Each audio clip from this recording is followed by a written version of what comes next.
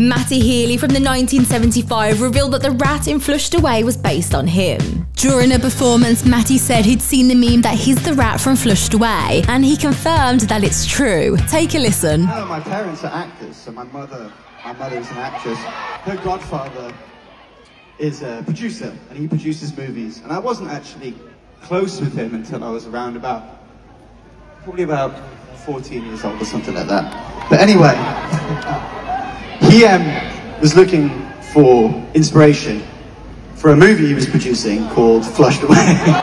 It is genuinely based on me. Have you seen Flushed Away, and did you spot any resemblance? Let me know in the comments.